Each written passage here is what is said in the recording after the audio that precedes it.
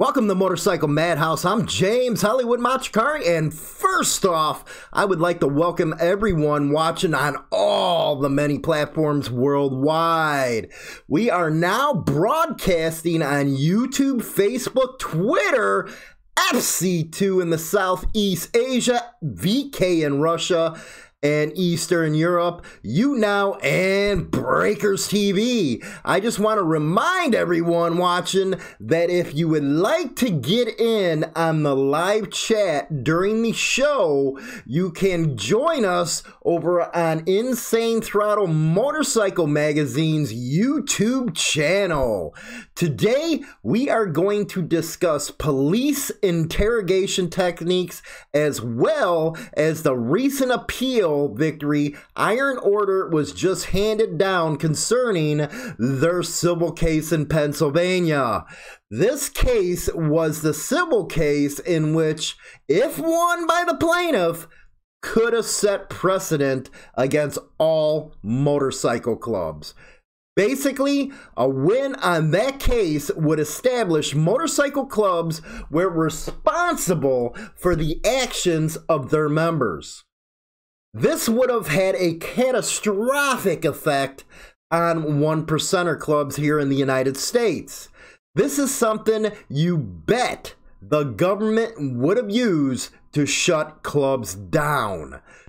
The government would have basically been able to achieve through civil courts what they couldn't through that crap RICO law and other criminal proceedings. I'll be going through over some of the courts ruling later on in the show. We also have Chinatown coming on the show later on to discuss the overreach of officials here in Illinois, as well as the second part of Tombstone's presentation, which was started on the last video.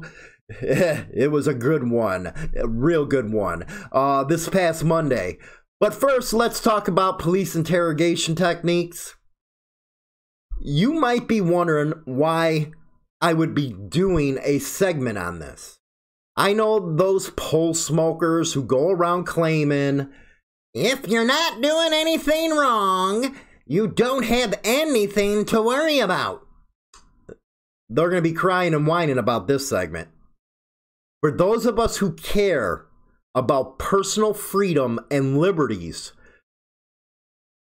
this is for them. That's who this is for. You pole smokers, go find a corner to jack off while we're doing grown-up things in this segment. Now, there was a video on YouTube which was titled 10 Police Interrogation Techniques. I figured I would use some of its points in this segment because that video got it pretty much right. It was dead on when it comes to how cops try and get you to confess to a crime. The one thing it didn't talk about was the 72-hour hold and keeping your ass up for the entire time. It also didn't talk about how the cops like to beat the shit out of you when they don't get what they want. It's something I'll cover, though, because it's something you have to know will be coming if you don't have a lawyer sitting right next to you, especially when the crime they are accusing you of is a serious felony. As I go along the different steps of the interrogation process with, remember the number one rule: name, birth date, and I want a lawyer. These are the only words which should be coming out of your mouth during any of this process. You will see why I say that as I go along. Oh, first and foremost, you have to remember that this whole process is about psychological warfare. The intent of the interrogation by the cops is to break you down and confess. That is it. They are not your friends, and they sure to hell are not there to help you out of a jam. You want to know why people end up ratting or breaking down, they are weak-minded and buy into everything the cops say during those interrogations. So, what is the interrogation process? Well, good cop, bad cop, that routine. The prisoner's dilemma, making false promises of leniency, offering moral and psychological justifications for the crime. Police officers use a variety of techniques to extract confessions, admissions of guilt, and or incrimination. Anything they can do to get you to write a statement. So here are the techniques they will use against you. It's pretty universal from state to state. From the gentle and soft to the more manipulative, what you find in Chicago. The confrontational and, how they coerce you. First, we need to distinguish between police interviews and police interrogation. Okay, very important. Interviews and interrogations are two distinct and yet related, sometimes overlapping constructs, generally speaking. The main objective of the interview, is to collect information and to find out, quote, and they want to find the truth and what happened. And on the other hand, interrogations are conducted for accusational purposes. Okay? The objective of the interrogation is to extract incrimination and incriminating statements, admissions of guilt, and or concessions. Okay? In other words, when police officers interrogate a subject or a suspect or subject, they have to have a pretty good idea that the suspect is guilty. Or at least they believe the suspect is guilty because they have enough evidence that points to the guilt of the suspect. Remember this. The police will almost never tell you that they're going to interrogate you. They will always say that they just want to have a word with you. Yeah, they just want to have a word with you. Have a chat with you, or just ask a couple of questions in order to tie up a few loose ends. In fact, many interrogations actually start with interviewing in order to get the suspect to talk, to get the suspect to give up his or her rights, for the police officer to establish what they call a behavioral baseline, and for the police officer to establish a rapport with the suspect. Okay, so that they can keep the suspect talking.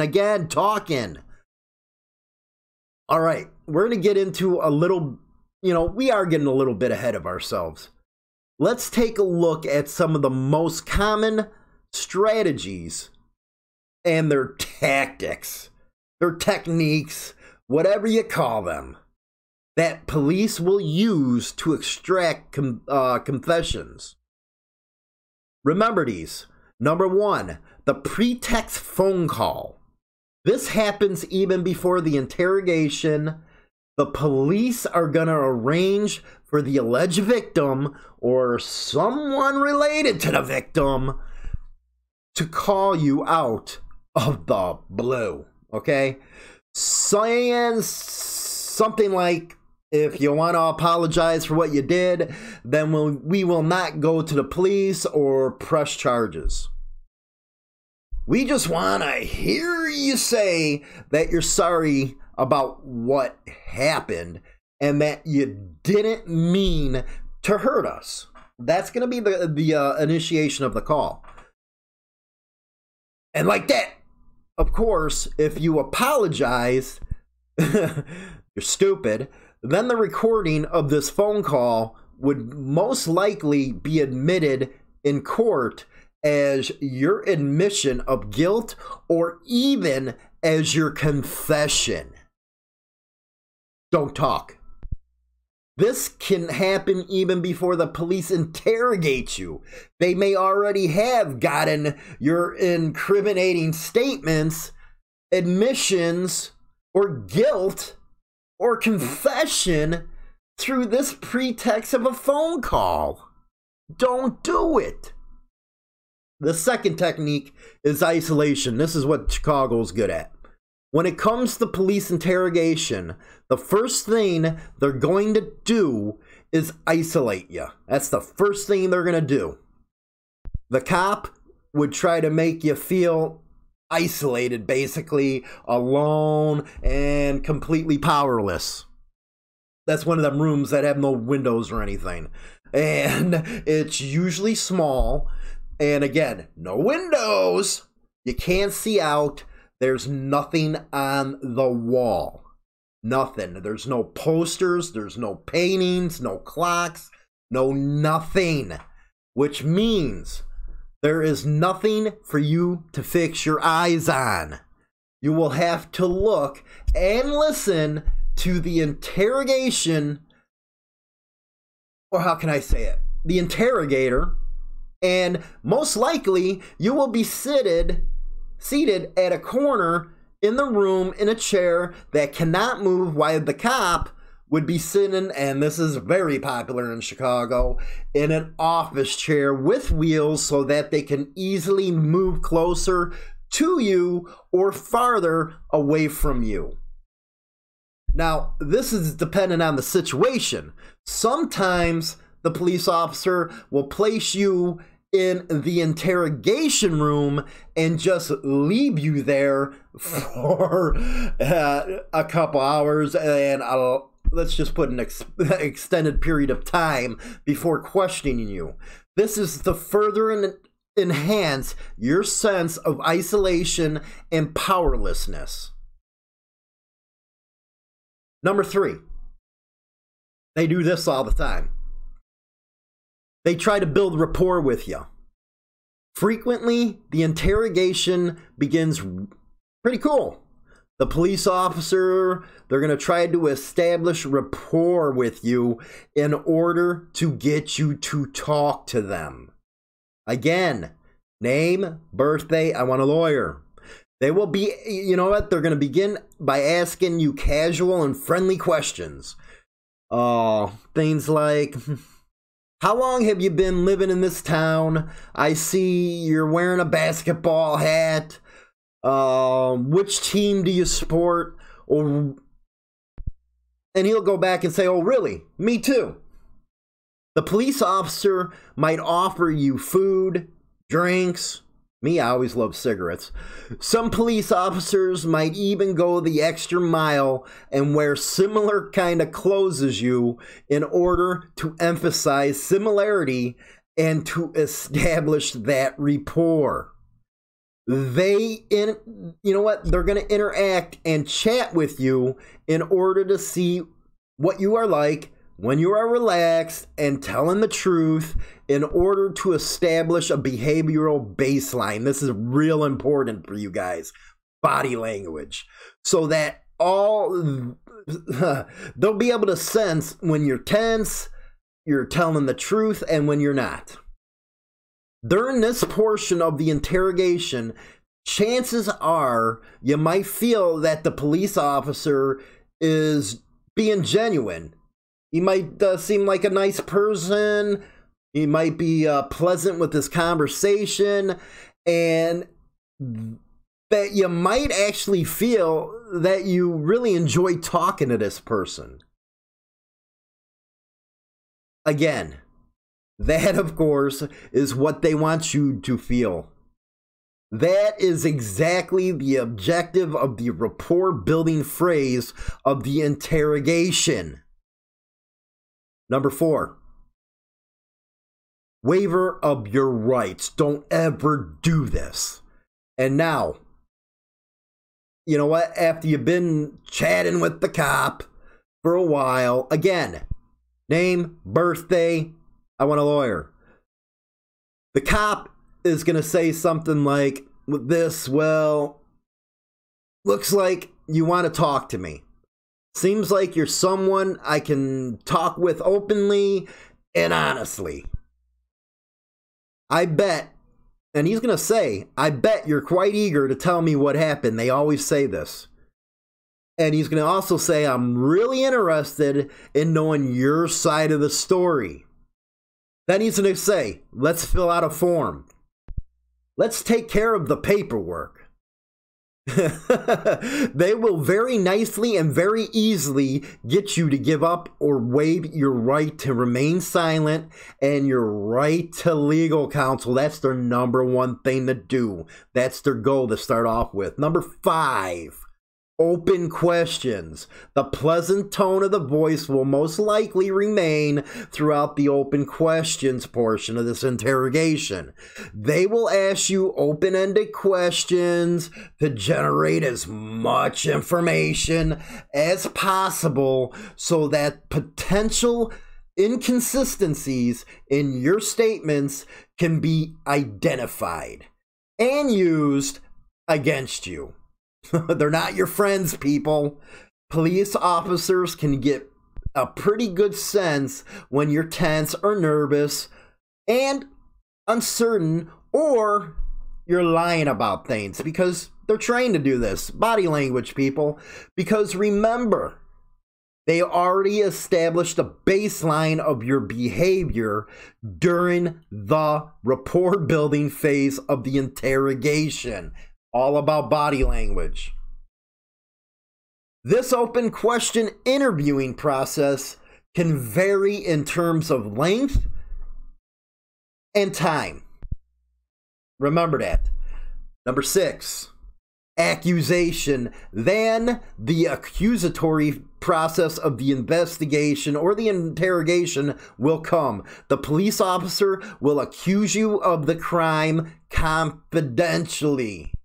Unwaveringly and repeatedly, they're going to say things like, we know for a fact that you did it.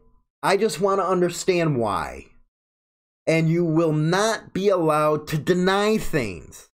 The police officer will interrupt you. Anytime you deny it, they're going to interrupt you. They will dismiss your denials as impossible, and that you contradict yourself to the facts of the case. Essentially, they will not allow you to effectively verbalize any coherent denials or defense. They will say things like, stop denying it. Stop talking. Listen to me. Listen to me now. I will give you the opportunity to talk in just a moment. But right now, it is very important that you listen to me carefully. Why do they say that? Why do they tell you that? Why do they tell you you have to listen to them? It's not because they have something on you or they have something important on you, okay? It's because the police interrogation technique indicates that the suspect should not have the opportunity to verbalize denials. Next, this is the fun one. False evidence ploys. The police officer will confront you with evidence against you. And this is where people fall.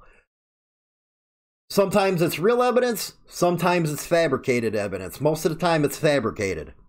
And that's known as false evidence ploys. They will say that they have your fingerprints, or they got your DNA, or that they have eyewitness testimonies, or they have you on surveillance tapes, or they have audio recordings.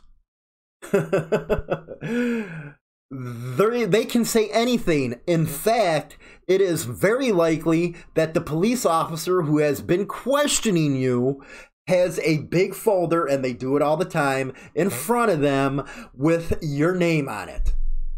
They're going to put it right in there and put your name on there.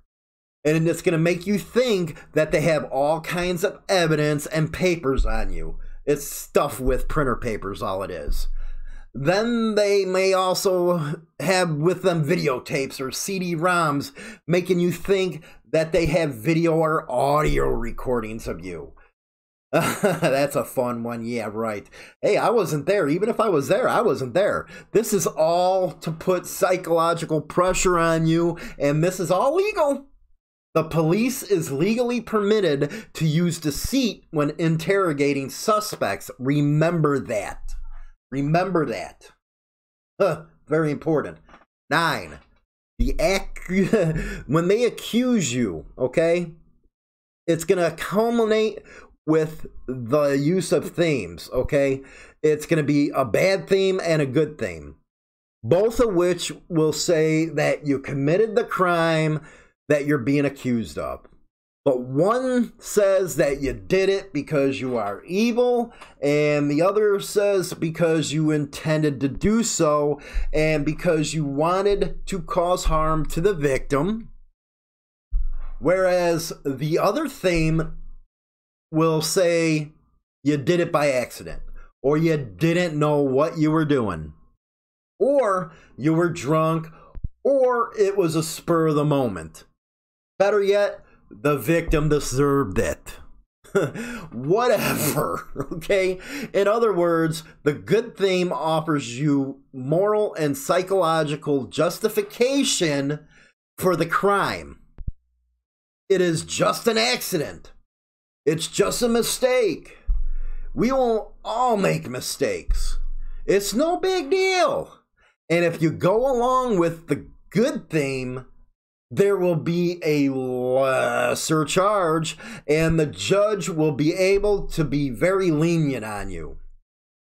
When it comes to sentencing, that's what they always throw. The judge will be more lenient. The good theme is also known as minimization. It minimizes the seriousness of the crime, and it minimizes the charge and punishment. The bad theme, by contrast, is maximization, okay?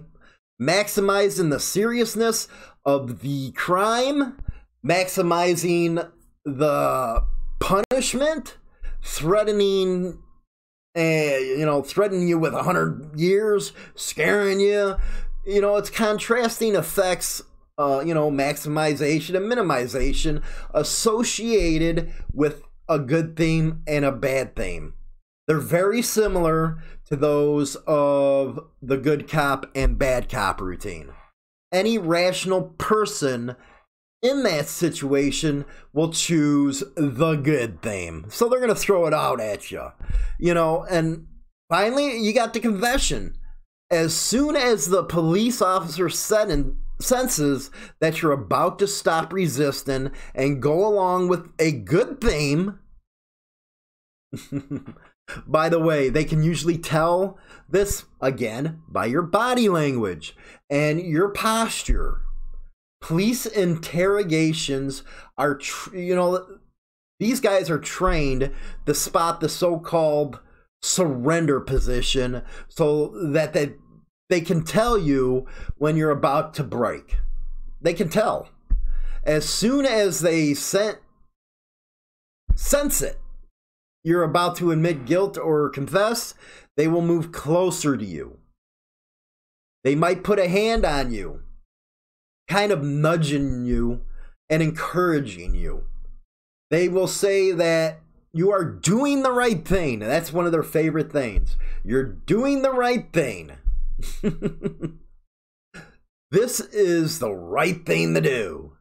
They might bring in another cop at this point to ensure that you do not change your mind about confessing.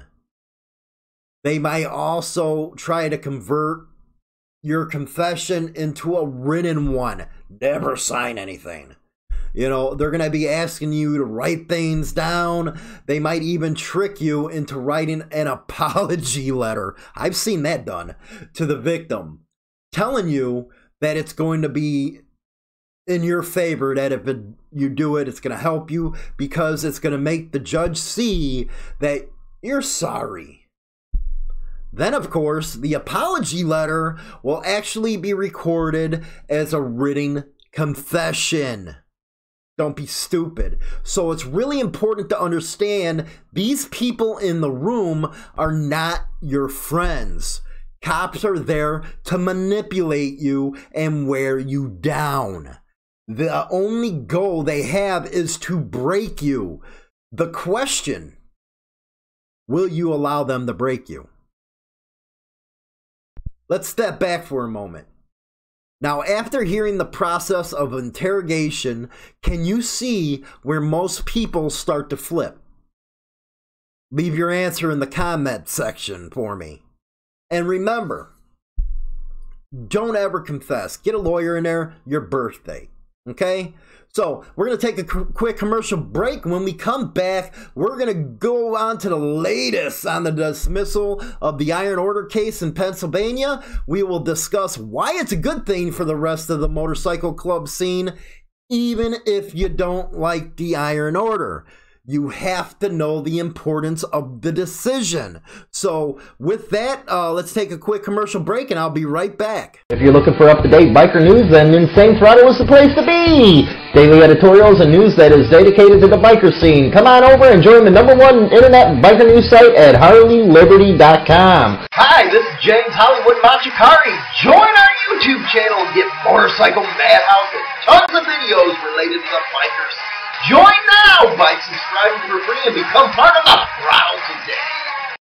And welcome back. Let's dive right into the decision handed down in the Iron Order civil case in Pennsylvania. Philadelphia Court of Commons. The judge, his name was Kenneth Powell, issued a 30-page last week outlining the granting of a non-compulsory suit against the Iron Order Motorcycle Club, which had been facing liability in connection with the 2015 bar brawl that left Tanya Falk dead. A Pennsylvania judge is defending his finding that a nationwide motorcycle club should not face liability over a fatal bar brawl that led to a nearly $10 million verdict last year. Philadelphia Court of Commons Judge Kenneth Powell, he did issue the 30-page opinion last week and outlining his reasons for granting it. Now, this was a huge case. The Iron Order Motorcycle Club was facing a liability in the connection of that 2015 bar brawl. And Powell's decision to let the club out of the case, it's called Bollinger versus Iron Order Motorcycle Club, is currently on appeal to the state Superior Court. Now, although Fox Estate, which had sued several Iron Order Motorcycle Club members involved in the fatal fight, contended that those defendants were acting as agents of a the national club nationwide. That's real important right there. Powell said the plaintiff was, quote, making mountains of molehills, end quote, when it came to the connections between the national club and the members who participated in the fight. And he goes on to say, this court could not allow appellant to twist and contort the meager facts of this case so that she could summon, and this is important, a reckoning day for motorcycle clubs, which is what she sought to do. And the judge went on to say this is a case about a bar fight involving a group of individuals acting alone, based purely on personal animosity towards each other and nothing more. According to the court records, including the pretrial memo of Brenda Bollinger, who is the administrator of Fox Estate, The fatal brawl took place on June 19th, 2015, when Falk and her fiance arrived at Anna's bar. It's a barbecue pit near Reading to meet friends for the dinner. Several members of the Iron Order Motorcycle Club began to accost them verbally and physically. Now, that's according to what the court papers said. And although the two attempted to leave, the members followed them into the restaurant's parking lot, where the conflict escalated. Now, again, according to court papers, those court papers also said Falk's fiance was wrestled to the ground, where the members of the club began to pummel him. Falk tried to help her fiance, but one of the club members named Timothy Martin allegedly punched her in the face, which knocked her backward and into the side of a moving SUV. Again, according to court papers. According to the court papers, the vehicle crushed Falk's skull. Falk's estate sued the restaurant on alleged negligence on, dram shop violations. It also sued the Iron Order Motorcycle Club and several members of the club involved in the fight on claims that they were negligent and reckless. The plaintiff also made wrongful death and survivorship claims in July. A Philadelphia jury awarded $9.7 million to Falk's estate, but midway through the trial, Powell granted the motorcycle club's motion for non-compulsory non-suit. In contesting Powell's decision, Falk's estate noted that Martin was a sergeant at arms for the club, that the National Club provided legal counsel, and that the club provided training to its members on tactical responses. You see how this is starting to tie in for everybody right now? However, Powell said that the evidence showed a strong division, this is important, between the national and local chapters, including a separate bank account and paying separate taxes. He also said training was done on the local level. The local chapter makes decisions about who becomes a member, not the national. The local chapters investigate potential members for suitability. And Martin did not hold any position in the national organization.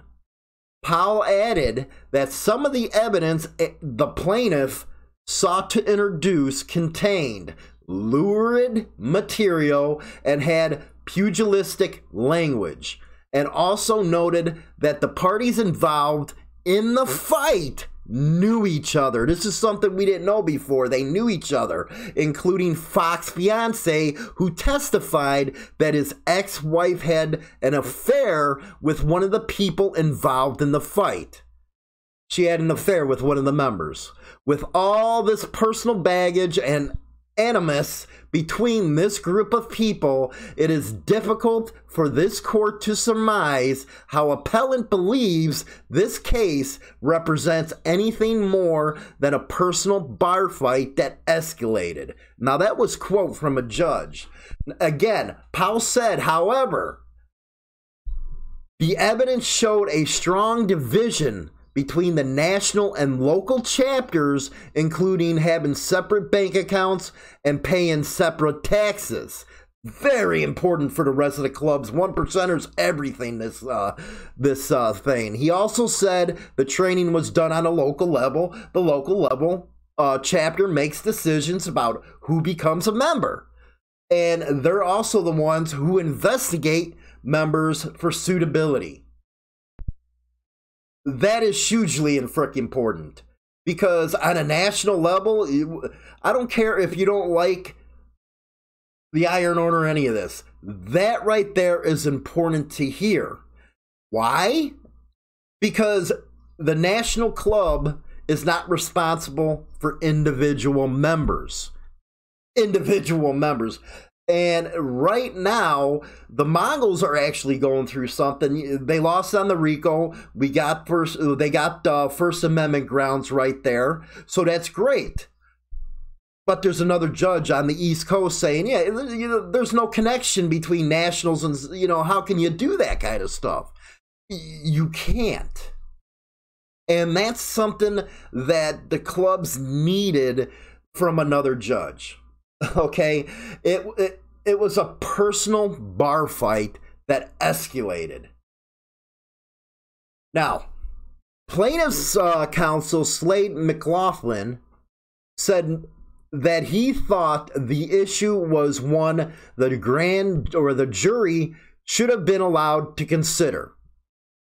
He said the judge barred him from introducing evidence of other violent acts allegedly perpetrated by Iron Order chapters and writings that he indicated the National Club was promoting a culture of violence. And he went on to say, Judge Powell said the language and lurid and pugilistic, that's what was the language, but that's too kind of a description. The pugilistic language is really egregious.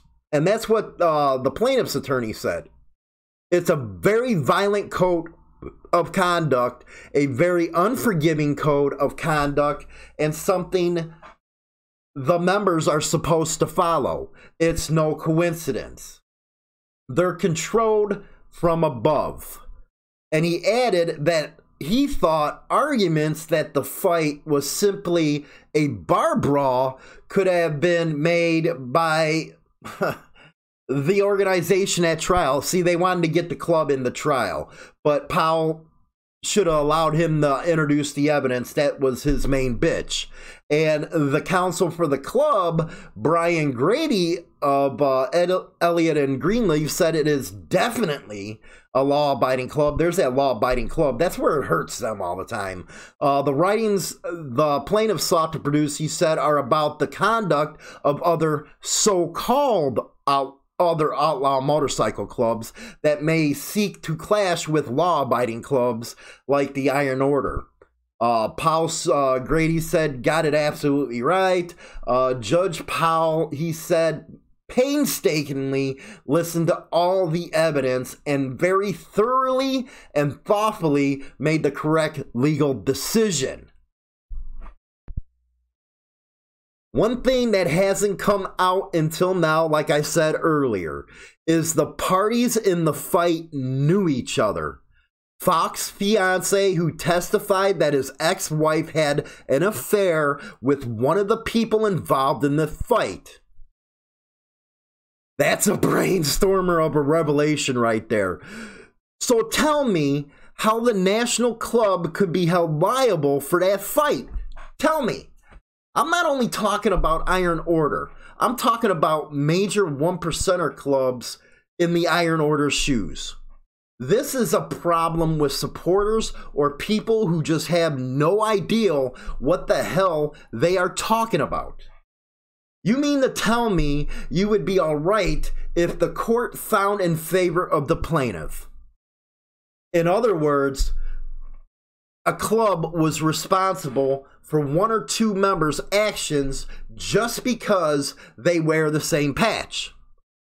Better yet, if you're a club member, would you be all right having to kick in extra dues because a judgment was leveled against your club for something you had no part in?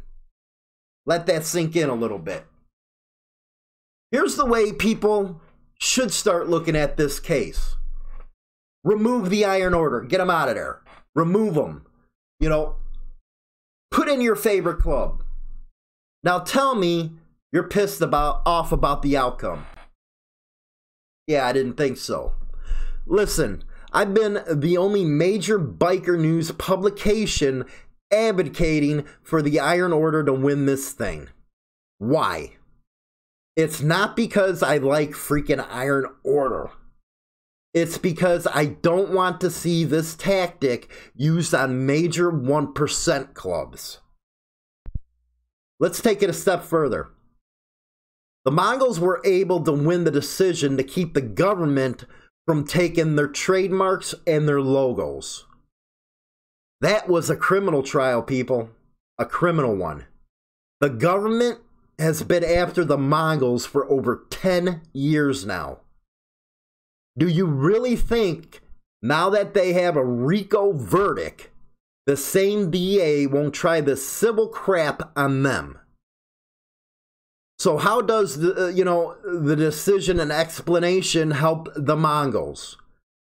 And I'm going to quote him again. Powell said that the evidence showed a strong division between the national and local chapters, including having separate bank accounts and paying separate taxes. He also said the training was done on the local level. The local level makes decisions about who becomes members. The local chapters investigate potential members for their suitability, and Martin did not hold any position in the national organization. Those were the magic words that needed to be in an opinion. Chapters act on their own, and thus the rest of the club cannot be held liable as a whole. Here's one thing that I'll never forget. You have some biker news sites acting just like the mainstream media in the way they report stuff. You would think bikers of all people had enough of the propaganda BS. Again, I get it. People hate the Iron Order, and boy, has the Iron Order gave them a reason to. But when something like this, which could affect the whole MC scene as a whole, is reported from on a damn conspiracy angle, give me a break. You had someone who claims to be for motorcycle clubs and for the scene writing an affidavit against a motorcycle club in a case that could have hurt everyone. That right there burns my ass, because hundreds of clubs nationwide could have felt the shockwaves from this decision if it went the other way. What is their explanation on why they did it? Well, it's Iron Order, so screw them. How freaking ignorant can you be? You're either a club advocate or you're not. You're either going to present the news to the biker community without a slant, or you're not. If the answer is going to be you're going to slant it so you can gain some popularity contests, then move down the road. You're not helping motorcycle clubs. You're freaking hurting them.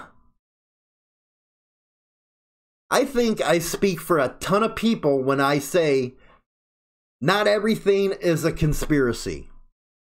In order to address the motorcycle profiling that is rampant against motorcycle clubs, we have to be honest.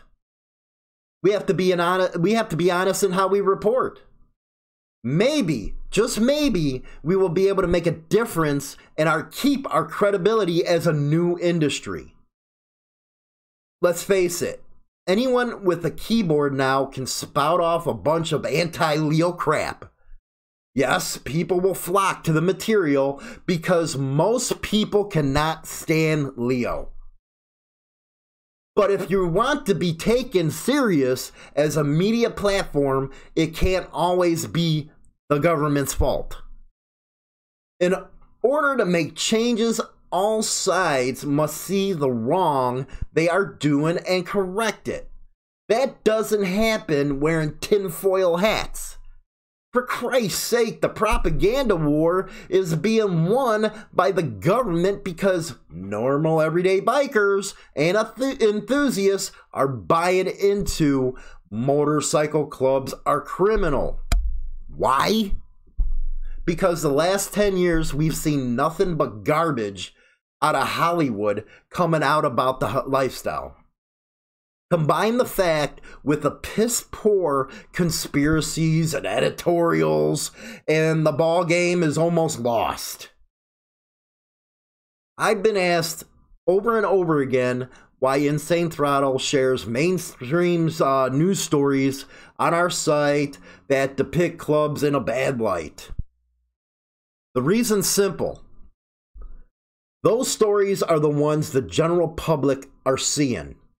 People who could care less about the biker scene. I know. Who cares about the general public, right? You better. Those are the ones who sit on juries and vote on the pricks who make the laws. Hearts and minds, people, hearts and minds. What do you think those citizens think when they hear some club went and shot another club? They just get reinforcement of what they've been hearing and seeing coming out of Leo and Hollywood movies like Sons of Anarchy and all that crap. So why do I put up with them? I put up with that in the hopes clubs will see what's happening and hopefully things on the street will change. One bitch I hear all the time is when media refers to clubs as gangs in their articles. Now, I'm going to play devil's advocate here. What the hell else do you want them to call it? Someone just got shot or blown up. Someone else, because they're from opposite clubs. Sorry to say, some gang-ass shit right there. At least where I'm from. My favorite saying to those who bitch about the article is very simple. Stay out of the news and you won't have to worry about being plastered all over the 5 o'clock news. Come on. And sites like Insane Throttle, sorry, we're going to print the news. One thing you can always bet, though, when it comes from Insane Throttle, we are down the middle and report what's happening, regardless of what clubs are involved. If that pisses anyone off, then I don't know what to tell you. No, wait. My question would be to those people. Would you rather a biker news organization report facts or play the conspiracy card and lose all credibility? If credibility is lost, then how do we move forward with fighting motorcycle club profiling and biker profiling? I'm telling you here and now, we won't be able to. Shit. Look at CNN. They went off on this bullshit Russia crap for over 2 years. Conspiracy after conspiracy. Well, it all came crashing down when it was announced that there was no collusion, no obstruction.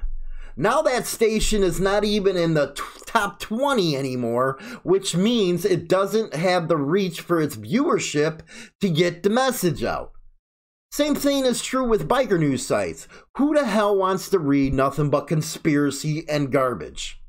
People are not stupid. And these sites shouldn't treat them as such.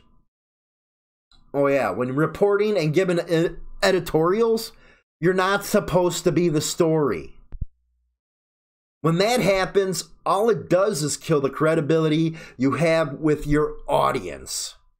For example, in this Iron Order case, the judge wrote in his opinion, the language was lurid and pugilistic, but that's too kind of a description. The pugilistic language, come on.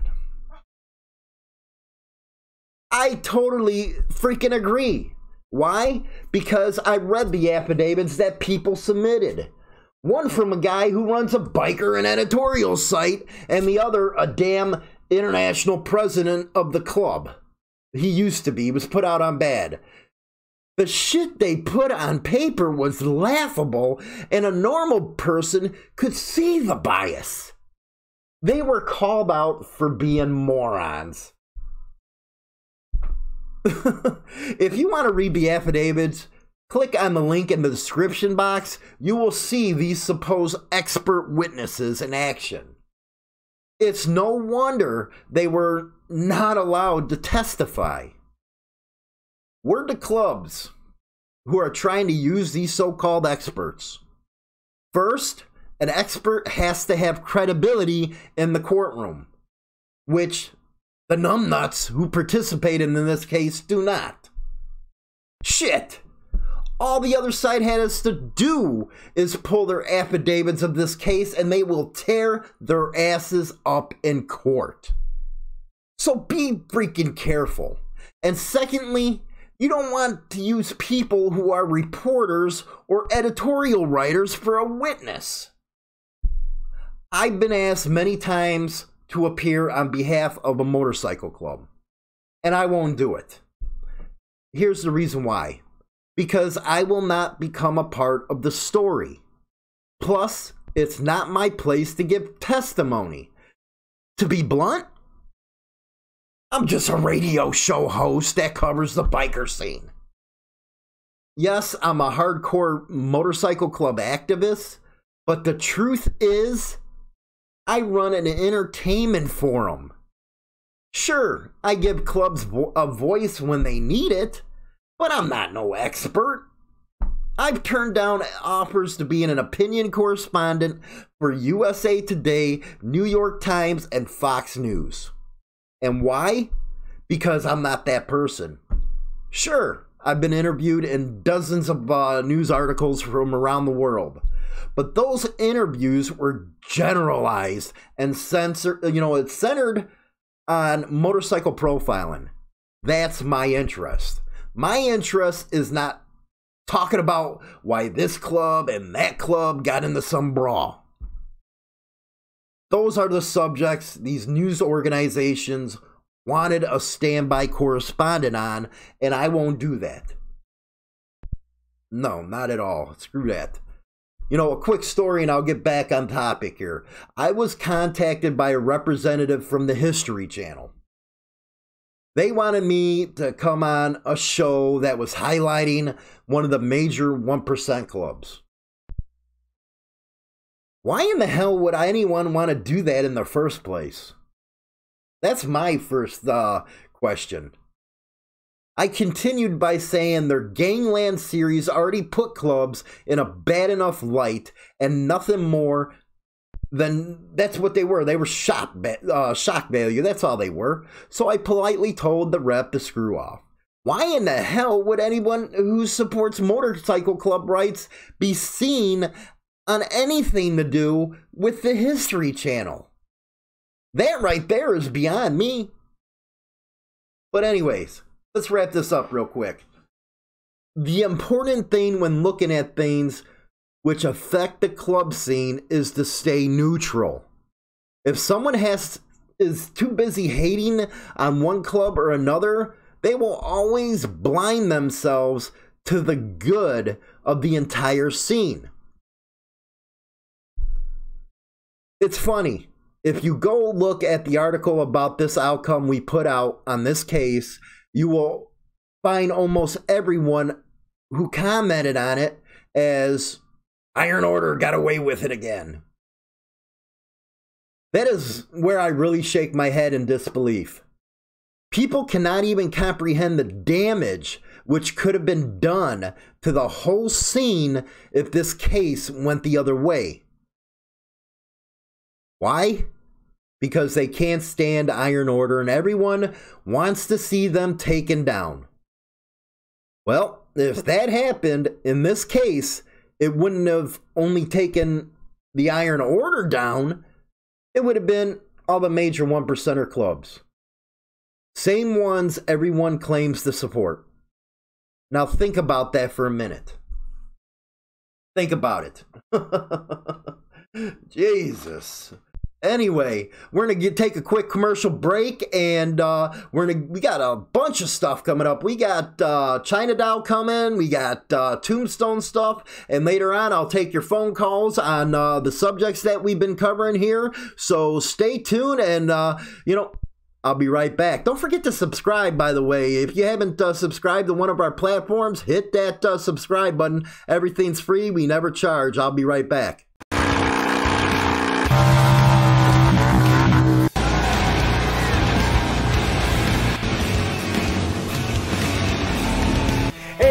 Ruben Roman. Yep, Big Des Moines Motorcycle Tribe Chronicles. Hey, this is Ruben Roman. Yep, at Des Moines. 20 years later, 7 albums and the same amount of tours, and here I am, man.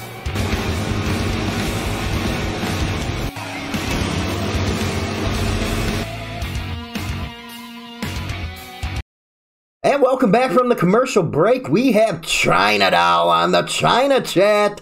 Every week we're going to be having her on the Madhouse instead of her own little thing until we get her used to this stuff. But today we're going to talk about some stupid stuff that Illinois passed, and I'm getting sick of the liberal commie Democrats passing this kind of stuff. They just passed, as of July 1st, a law where you have to be 21 to smoke. Yeah, you got to be 21 now to pick up a cigarette. Now, I know it's PC and all that stuff out there, but yeah, I can't see a kid going fighting for his country at 18 years old, 17 years old, and you can't have a cigarette. It is just getting plain ridiculous. And also yesterday, see, you know, this big, how can I say, Butterball got elected on the promise that he would make 420 legal in Illinois. Now, all of a sudden, there's all kinds of problems with that. But first, we're going to get China's opinion on the new cigarette law. Tobacco 21. Tobacco 21. We are the 8th state in the United States to pass this law. We are the first state in the Midwest. Well, there's two sides of the coin to this one. Number one, if I started smoking when I was 15, so I guess it's for those parents that don't want their kids to smoke, it's a good thing. But well, we don't want our kids to smoke, but still, that don't mean take away everybody's rights. Go ahead. Very true. But then again, both our kids think smoking is disgusting. Which is cool. Which is great. But like Hollywood said, you can go fight a war, but you can't go buy a pack of cigarettes. Right. Which makes no sense to me. And one thing that don't make sense is Illinois is always, you know what, they become worse than California in my eyes. They always got to pass these bullshit PC laws. Now, we live right on the state line. We're like 5 minutes from Wisconsin. And they can go right over to Wisconsin, and now those businesses, they get the sales where Illinois businesses won't. And I know from working at a gas station here in Illinois, we're going to lose a lot of sales because majority of our sales are 18 to 20 buying them Swisher Sweets, because we all know they don't really smoke them as is. They 420 it. They 420 the Swishers. And we're going to lose out on a lot of sales. That and Juul Pods, because Juul Pods, they come in and buy them because they're small, they're compact, and the kids hide them in their hand when they go to school because they look like, you know, little... Actually, I bought one just to see what the big deal was, you know, because they look like little USB ports. And we're going to lose a lot of money, and all they have to do is drive 5 minutes, go to Wisconsin, and buy them there. Right. And if you're wondering why, you know, because with the China Chat segment, we're going to, you know, get off on other areas other than biker stuff. But I still believe that it's important for bikers to get involved in the politics of things, because what's happening here in Illinois and on the East Coast and these liberal states and in California, they're killing businesses, and a lot of these laws don't make sense. It's like they want to be Gestapo, they want to be Nazi Germany. I think socialism works, and you know, I know China's not into this stuff, but as you've seen today, actually, as I'm recording this, the Attorney General came out and said there was no collusion, no obstruction of justice.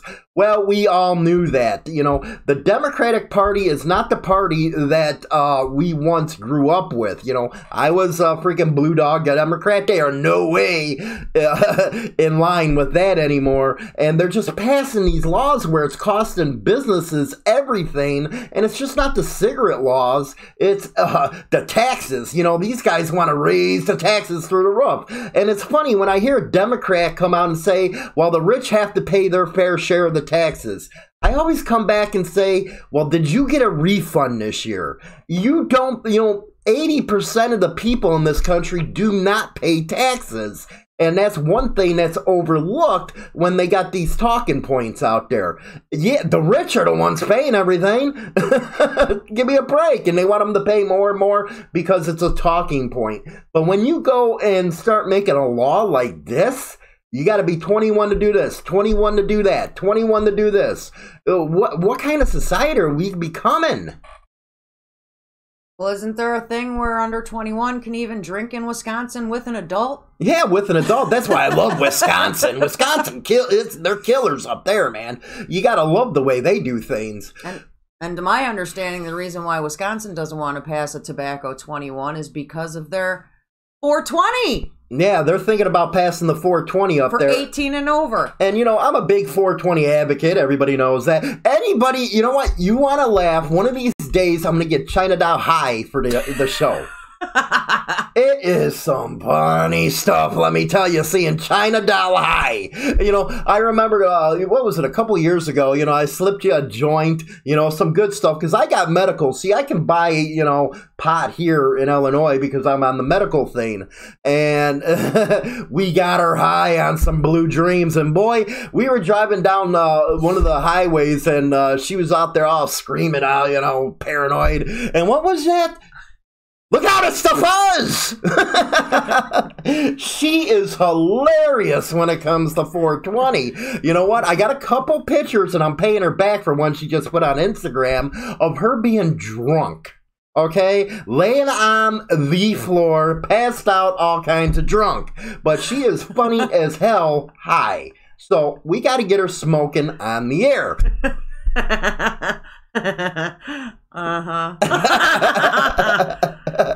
That perm rod picture is looking better and better.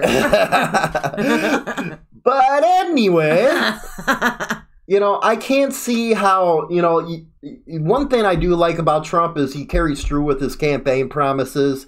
This JB Butterball guy, you know, goes out there and says, hey, we're going to make 420 legal. Next thing you know, and it's the Democrats, because there's a super majority here, with all their special interest groups that are, you know, campaigning against it now. What happened to people in Congress and in as your representatives representing the people? Over 66% of people in the state of Illinois want legalization of 420. They want it. So give it to them. Give it to the people. Personally, it'll help. You know, I like one of the provisions where you can grow your own. I grow some good shit, don't I? Anyway, so yeah, you know, it's getting ridiculous with these representatives, and we got to get involved in the program. But 21, what do you think of that? You know, yeah, I don't want my kids smoking and stuff, but I also don't want it to be legislated out. I think everybody over the age of 18 should have the right to choose. Well, you know, they give them the right to vote, but they don't want to give them the right to smoke. You know, Jesus, we were watching, what was it, some movies from the 80s. See, I'm a big 80s fan. I love the 80s. Yeah, I grew up in the 80s. You know, it was a different time period than it is now. I actually, if I had a time machine, I'd want to be stuck in the 80s, because now it just sucks. It's too PC for me. People are freaking ridiculous. You know, take that point. People are ridiculous. We put up, you know, we covered that unveiling of Purple Rain. It was a bike built by kids. A Harley Davidson built by kids. It wasn't built like the other one, because the Battle of the Kings, they can bring in anybody they want to build their bikes. Well, this bike was built by the kids over in Hampshire High School. And the shit that was coming out of people's mouth. I don't like this, or it's supposed to be this way. The kids built it, people! The kids built it, not adults, not professional bike builders, high school students. And they did the best job I have ever seen, and they were so proud of that bike when we went and met with all of them. Everybody should be out there voting for that bike. Vote Purple Rain, man. You know, we all complain about kids these days always being on Xbox or always being on computers. Well, these kids are over in shop learning how to build a Harley Davidson, man. These are the generations we're always bitching and complaining about, but then when they do something good, you got idiots out there making wisecracks, man. I can't believe the one person that brought up Prince. Purple Rain? Well, yeah, Prince rode a motorcycle, and if you ever watch the movie Purple Rain with Prince, he rode in that movie. Well, you know, it's not that. It's the snide comments, especially on the bigger media platforms we're on. It was, well, I don't like this, and I don't like that. This should have been this and that. What do you expect from a 16-year-old kid? 16 and 17-year-old kids, they did the best job I've ever seen. I think they can totally compete with all the adults out there. And the other bikes are being made by actual bike builders that have been doing it for years. They brought in actual bike builders to build their bikes. Professionals. These kids aren't professionals. And that's one thing, you know, that's false advertisement on the part of Harley Davidson, where they say, you know, they team up with, you know, local shop or local vocational programs and stuff.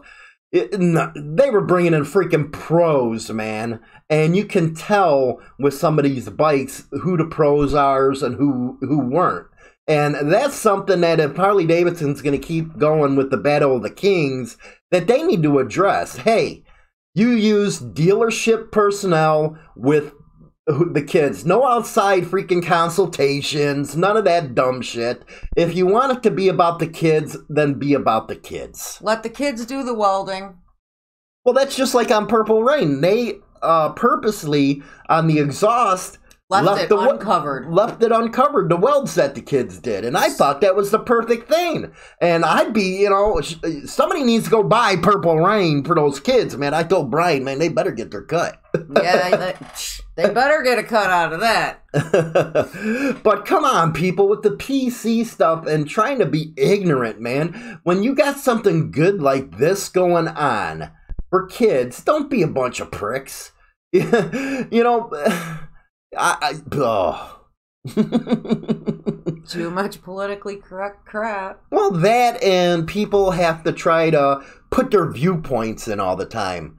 You know, ain't that old saying, if you don't have nothing nice to say, don't say it at all? Shut the hell up, man, with your freaking critiquing a bike made by 16-year-old kids. You're crazy, man. You know what? You need to go get a life, or either that, you need to go get in the corner, you know, stroke your freaking cock a little bit, or, you know, do what you got to do, have your old lady tell you what to do, whatever. But don't go after the kids, man. That is freaking utterly ridiculous.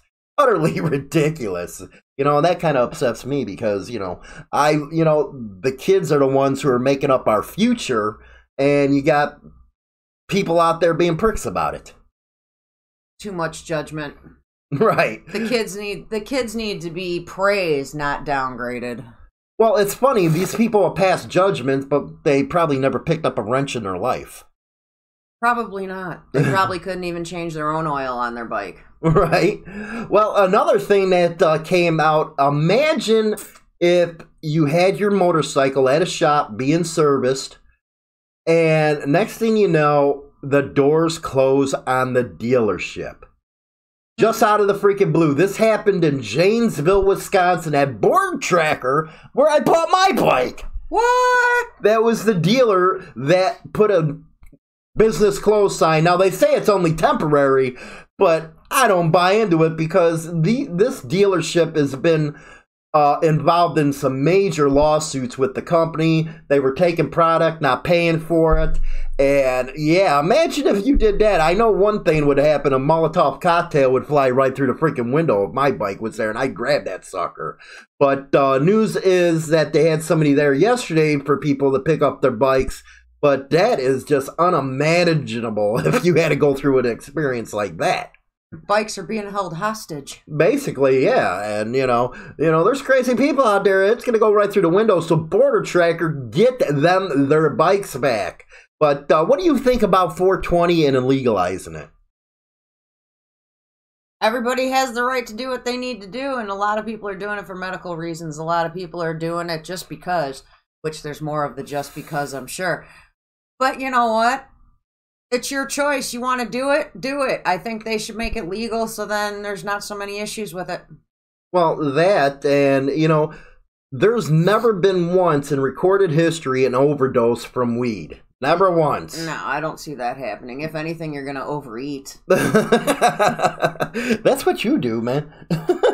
She get high, and boy, the Doritos, man, they can't, or the cheese puffs. Cheese puffs. You can't keep them on the freaking shelf with her when she's high.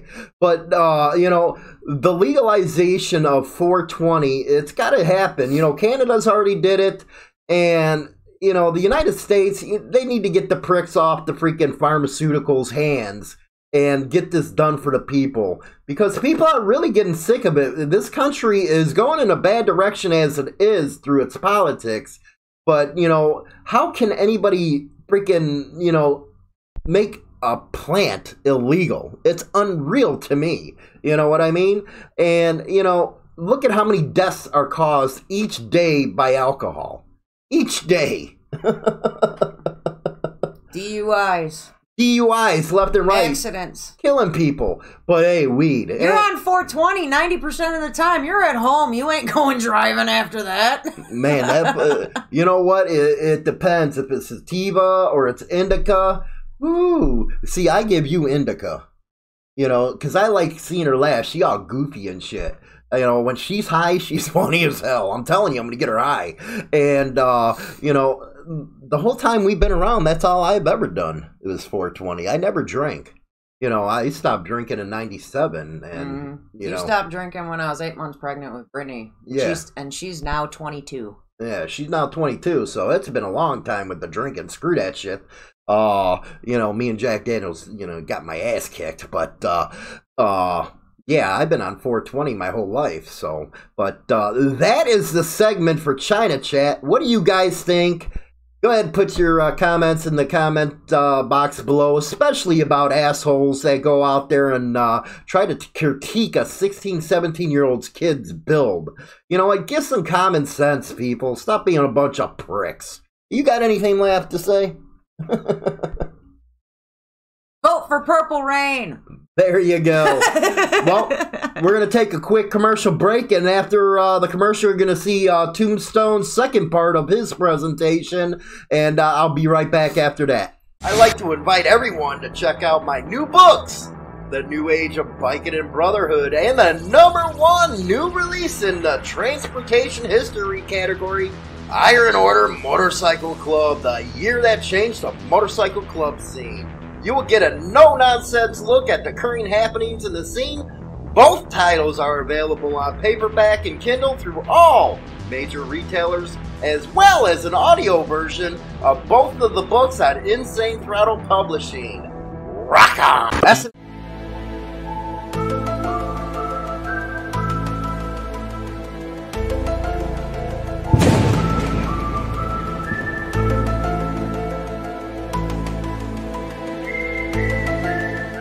In addition to that, like I said before, if you were not a registered member of the AMA, they considered you an outlaw. Because of the natural circular design of the original back patch, when cut into 3 distinct pieces, the top and bottom rocker are curved, and legend has it that the club stayed with the curved rockers because if you place them back together again, its original configuration, it formed a big O, which stood for outlaw. A consistent reminder that they were the ones who lived outside of the law and defied the AMA. During the explosive period, clubs were looking for any and every way to scuff in the face of AMA, to include cutting the patches, cutting denim, chopping bikes, and giving away trophies in the worst of the worst instead of the best of show. All right, look, I can't even get into the whole letter O thing and all that other bullshit because it doesn't take a rocket surgeon to figure out if you take the center of the patch out, it's an O. Yay! All right, so here's the thing. The 3-piece patch set is not, and I repeat, is not the signification of an outlaw or 1% club. It is the diamond. The diamond that has the 1% marker on it. That is what makes somebody a 1%er or an outlaw, okay? That is the main signifier. And as far as chopping up the bikes is concerned, we kind of already went into it with the modification thing, but the Hollister event had absolutely no bearing on that. These are the things that veterans did returning from home when, they were doing these things to their bikes because they wanted to be different and they wanted to show that they were the masters of their own life. I mean, hell, they just got back from one of the worst experiences a person could ever go through, and chopping up a bike was just another way of them showing that they had no fear of death. They were challenging the devil every day to just come and get him. Next paragraph. Outlaw clubs are traditional motorcycle clubs.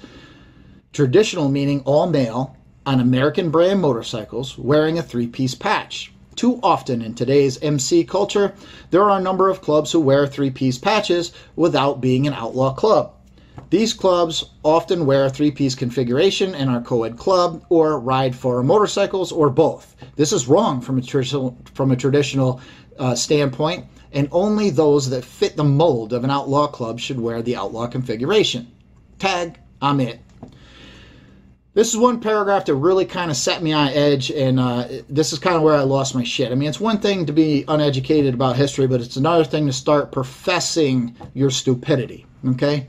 So, and it really bothers me because this is coming from a group that claims to educate people on the way things are in the culture, and in all honesty, this is just irresponsible, arrogant, and it's pretty much slightly dangerous to be putting out in the public, especially for new bikers who are just learning about this lifestyle. So let's get into it.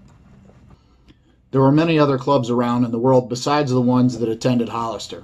Three of which I'll mention: the Outlaws MC, which is said to have started in 1936, an all-female club called the Motor Maids MC, which started in 1940s, and another all-female club called the Tracy Gear Jammers that actually participated in Hollister and raced in the events. So what the author is implying is that if your club is not a 1%/outlaw club, then you have no business wearing a three-piece patch set. What he needs to do is actually do some research about the culture. Traditional clubs overall started in the early 20s, and they started off with a family concept. Your woman was welcome to join in the events and enjoy the fun, but for the most part they kind of existed on the fringe of the lifestyle, mainly because in the 20s and 30s, etc., it was the world was basically run by men for the most part. Women were more subservient and, for lack of a better term, accepted that role in life. Things are not that way anymore. Motorcycle clubs need to learn how to change with the culture and accept what is happening around them. So what? There are women in clubs now. I know some women that would probably beat the author's ass. Females have been in clubs since the 40s. So who is this guy to talk shit about any club? Clubs in the late 40s was about expanding the idea of friendship into family. They would race and party all weekend together, and when I say together, I don't just mean the one club, I mean all of them. They didn't have issues between each other about territories and all that other happy horse shit. It was all about building a family and being together and showing respect to each other. According to Sonny Barger in his book, some members of traditional clubs also rode BSAs and Triumph motorcycles, though they were a little bit harder to find, but they absolutely existed in the motorcycle club culture. Now, I personally ride a foreign motorcycle because I refuse to support a company that has turned their back on America. The one company that prospered off the concept of American-made and American pride gave this country the big middle finger and then walked away. So who's really wrong here? Me, the veteran of this country, or Harley Davidson that sold out an entire country? Having a locked-in attitude about only riding American bikes in this day and age is actually pretty petty. Looking back, certain clubs only allowed white American men in them, but now they're accepting all kinds of races and nationalities, specifically Germans and the Japanese, but still cling to the specific type of bike. So clinging to the American-made concept, shouldn't you be more worried about the person and not the inanimate object? The true definition overall of outlaw was a club that turned their backs on the AMA. I have no problem supporting this because that's what the AMA did when they turned their backs on specific clubs that didn't fit their normal mode of operandi. And they tried to punish them because those clubs refused to register with them. What the author of this post is doing is actually implying that the term outlaw means something else, something more nefarious than what it was intended to be. I have 2 more questions for you, and I really need you to think about the answers before you provide them. If only outlaw clubs, meaning something much more than what it was intended to be per the definition, are allowed to wear a 3-piece patch set, then can someone please explain the Booze Fighters MC, which started in 1946. They are not a 1% outlaw club, and they wear 3-piece patches. And the other thing is they're still around today. So if somebody could please answer that for me, that would be greatly appreciated. And then the very last question I have is, what the true definition of a 1% / outlaw club is? Thanks for joining me. I had a great time. Have a great evening. Calling now, 312-809-6720. And that is Tombstone right there with his report. And how's everybody doing out there? It is 420. And yeah, we had China down on it. And I will get her high for you and get her dancing for you. But it is a beautiful day out here in Illinois. After the show, I'm going to be getting my ass out there and riding myself. But a lot of subject matter here covered today. The Iron Order case. Also the interrogation techniques. Now, somebody just asked me personally what I thought about women in clubs. I don't believe in it. I'm just the old school type of guy. You know, it was put the women on the back, and that's the way it was. But if you guys want to go ahead and call in real quick, 312-899-6720. If you want to talk about anything that's happened on the show today, you're more than welcome. Good news, good news. The podcast is now been remastered. All the episodes put back up. Season 2, episode 1 has been put up today. Every Sunday, you will be able to go ahead over to Spotify, iTunes, and all that good stuff and get Motorcycle Madhouse and take it along with you on your motorcycle ride. Jeff, how you doing, buddy? What kind of sandwich, huh, Lori? Kitty Cat, what's up there, girl? How you doing, hun? Oh, look at that. I got China down here dancing behind me. I didn't even have to get her high. She all goofy today, man. Maybe later on you give me a lap dance or some shit. Anyway.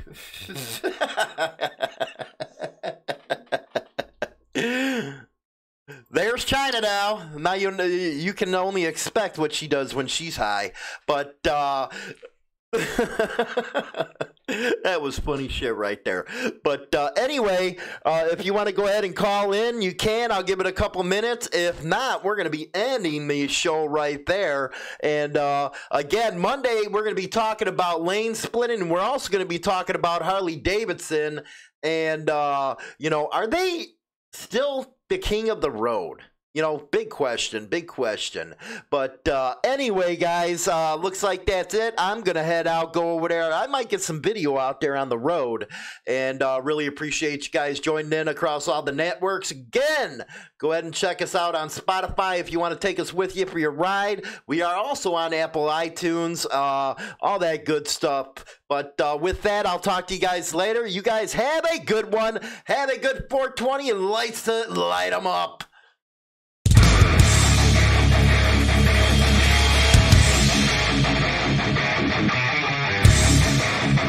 Don't forget to have that prospect, hit the subscribe button, and that bell in the upper right-hand corner so you will always be up to date with the new channel content. Hi, this is James Hollywood Machikari with Motorcycle Madhouse, and I'm here to tell you about the hottest new custom sign business out there, Extreme LED Signs by Jim Vanderlane.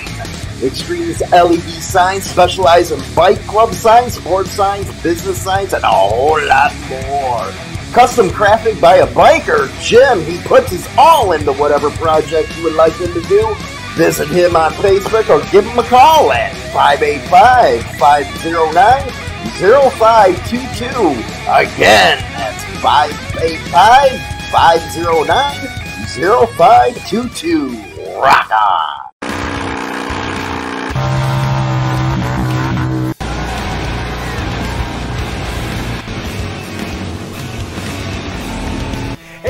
Ruben Roman. Yep, big Des Moines Motorcycle Tribe Chronicles. Hey, this is Ruben Roman. Yep, that's Des Moines. 20 years later, 7 albums and the same amount of tours, and here I am, man.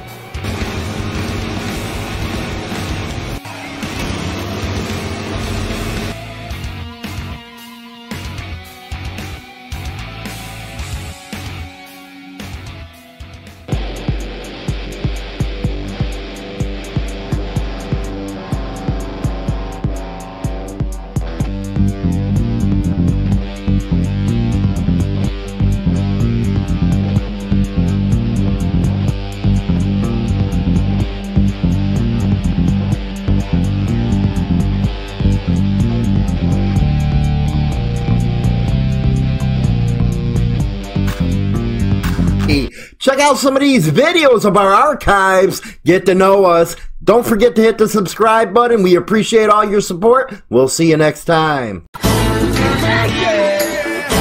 Yeah.